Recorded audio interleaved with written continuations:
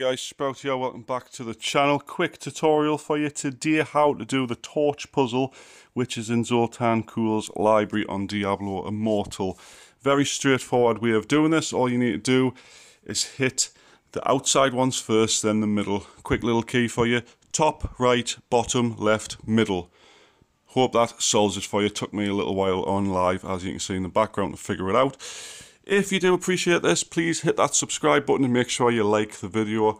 I do appreciate that. But I'm going to also follow this up with the mirror puzzle as well, if you are struggling with that one. And hopefully you can get through this quest chain relatively easily. So thanks so much for watching. Hopefully I'll see you in the next one. Bye bye for now.